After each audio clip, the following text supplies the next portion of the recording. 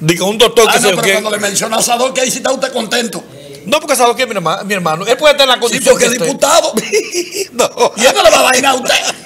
No me va a dar. Oiga, y di que, y di que él da. Él le da de a 2.000. No, pero espérese. Es cuando llega no.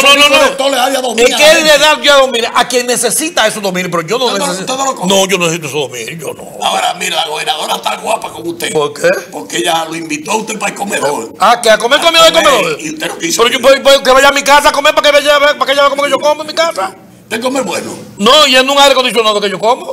Mi casa. Ya, coño. Y yo llevando un haitiano conmigo. Que le vaya a la gobernadora que me regale 2 o 3 fundas. Pero venga acá. Usted me puede hablar con ella, que ella me regale 2 o 3 fundas de esas. Mándale 3 fundas a Ángel y 3 fundas a Gómez. ¿Y usted no quiere? No, yo no quiero. A ellos 6 fundas mande aquí.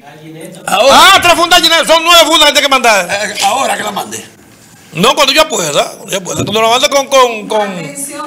Ella lo está viendo. Sí. Usted, Atención, gobernadora, que le mande 3 fundas. Que yo sé que lo está viendo a usted, Luisita. No, con Luisita no. ¿Que no? No llega. No llega. Que no la mande con Luisita. ¿Y por qué no? Porque Luisita es demasiado arrogante, hombre. Es que es una mujer buena. No, hombre, que bueno mozo el diablo. Pues mozo soy yo. Yo soy funcionaria. Mándale 3 fundas. ¿No lo sirve? Reón Gómez. Que se la mande a usted, que usted la reparte aquí. Sí, 9 fundas. Que mande 10. No, con 9. Que sobre una. También es verdad. Para Patricia. Y una para Patricia. Sí. Es que ella no está aquí. Nosotros somos los que estamos haciendo la iglesia. No, pero Patricia está allá adentro, allí. Pues también. Además es la jefa del canal. 3, 6, 9, 12. O hablamos con Francis para que Francis. No. Para que Francis llame al gobernador. No, que Francis no es hombre de eso. Francis no. No. Francis no es hombre de fundita. Francis no es hombre de fundita. Un hombre de relieve. Francisco José, que es fantoche por idiosincrasia. ¿Quién? Francisco José. Oye. Oh, respete, yo, que a usted lo pueden votar aquí. Y no tengo que ser yo. Prohíbame la entrada a ese negro, pero que sale del prieto yo, Francisco. Francisco lo que sabe de prieto. No, es lo que sabe de prieto. Usted no es que se casó con una mujer blanca. Igual que usted. Usted no es que sabe de prieto. Que yo sí. Usted se casó con una rosa. Yo soy Chepe Acota. Usted niega Chepe. Usted lo menciona porque está muerto y nadie sabe quién es. ¿A Chepe Acota no? Usted. Oiga, Raymond, que entonces... Ustedes los Acotas son así. A Chepito el panadero es papá mío. Que niegan su El panadero es papá mío. ¿Pero qué no niega? Usted se casó con Rosa. No, Rosa es rica. Rosa es Lanfranco. Me digo porque es blanca. Mire, oiga, esa silla ajena. Esa silla de Quimín. Esa silla de Quimín y usted recortándose de esa silla, usted la rompa. Pues sí, vamos a ver otra vez a los comentarios del policía de la DGC. Viene el presidente pronto para la provincia Sánchez Ramírez. Si no viene atención, si usted no tiene fecha, no hable de eso. No, hay que irlo anunciando. Ya. Pronto estará aquí el presidente Leonel Fernández. Si usted no tiene fecha. ¿Cuándo? No sé. Se lo diremos un poquito más tarde. Pero tenga las orejas paradas, que el presidente va a estar en esta provincia. ¿Para bajo techo? ¿Quieren que prestárnoslo? ¿Y si no se lo hacemos en el frente ahí? Le hacemos la actividad en el frente. Montamos la tarima en el frente. O en el estadio. A ver. No, si no nos prestan ese, no nos prestan el estadio, porque eso es de ellos todo.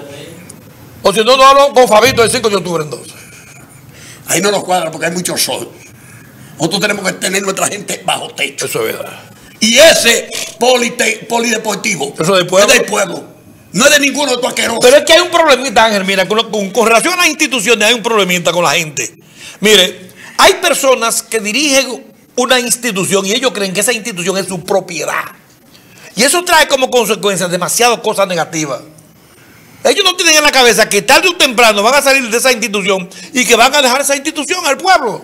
¿Cómo que usted dijo? ¿Más tarde qué? Que más tarde van a dejar esa institución y se la van a dejar al pueblo. Es que demasiado temprano que la van a tener que dejar. Por ejemplo, mire, Arquímedes Matías y ese muchacho creen que el Consejo Provincial para la Administración de los Fondos Mineros es propiedad de ellos. Señores. César Núñez no es parejero. Si usted llega allá, le brinda café. Y si quiere vino, le brinda vino. Y si quiere queso, le brinda queso. ¿De dónde?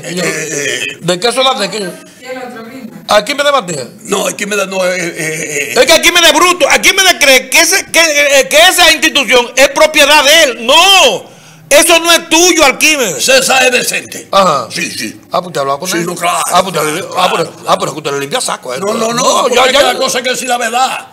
Usted va allá y él lo trata con decencia. Ahora, si es Quimín lo mira como un toro cebú, es porque es feo. No es que él lo mira mal.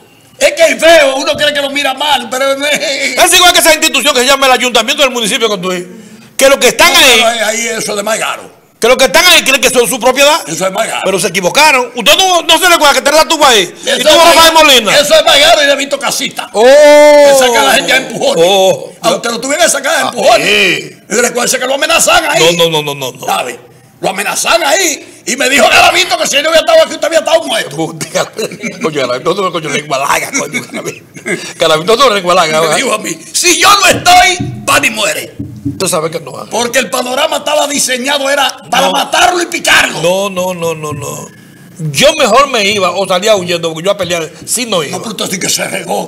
No, adelante. Usted vio que lo acorralaron. Adelante. Uno sí se regó. Adelante, porque y marchándole, echando para atrás, huyendo para atrás. ¿Y qué usted quiere?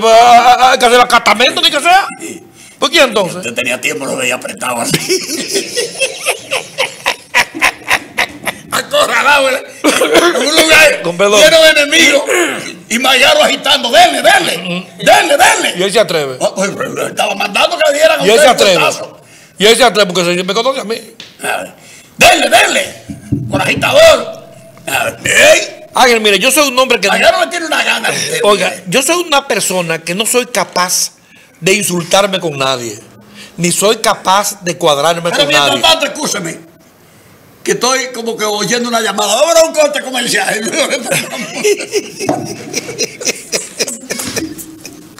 ¿A usted le gusta ese anuncio? ¿Y por qué usted lo manda a poner? Mire, Ángel, ¿qué es lo que pasa? Recuérdese que yo le dije a usted que todo aquello que se hace debajo de ese sol que está ahí, se sabe. Si usted vendió droga, se sabe. Si usted es rico de droga, se sabe. Si se la comió, se sabe. Si la inventó, se sabe. Si se la mete, se sabe. Oiga, todo en la vida se sabe. Y la razón de la historia del mundo es porque el hombre la hace haciendo cosas para que sean historia. Ahora, usted no sabe todo el que mete aquí. No, porque hay mucho tu y pene. Por ejemplo, yo no sabía que en Cepillín había una discoteca de lujo allá arriba. Yo no sabía eso. Ahora yo lo sé. ¿Y tiene tiempo esa discoteca ahí? No sé qué tiempo fue hoy que yo me di cuenta. Pero ¿y cómo su amigo, que es vecino de esa discoteca, no lo dijo a usted? ¿Cuál es ese? El doctor. No, yo no sé. Yo no sé, no me lo ha dicho a mí eso. Sí. Yo no sabía. Pero di que cara la discoteca, no di que hay que pagar en dólares. En dólares. Ahí la entrada son $50. $50. Ahí no se bebe ron corriente. Oye, ahí no se toma ron corriente. Y cuando la discoteca, hay un comedor abajo, y cuando la quieren convertir en discoteca. ¿Es del mismo dueño el comedor? Sí, sí. Del mismo dueño. Del mismo dueño. Y yo no sabía que se estaba dando aquí esa discoteca. Pero ahí lo que es un gimnasio. Era gimnasio. Señores, estuvieron con ustedes Ángel Custodio Méndez y Pani Acosta. Mañana, de nuevo en este programa. A las 9. Este programa. Ángel Custodio hablando con el pueblo a estas horas y de 9 a 10 también estamos ahí en Hablando con el Pueblo. Ahora FM 92.5. Sí, así es. Buenas tardes. Fuerza al pueblo.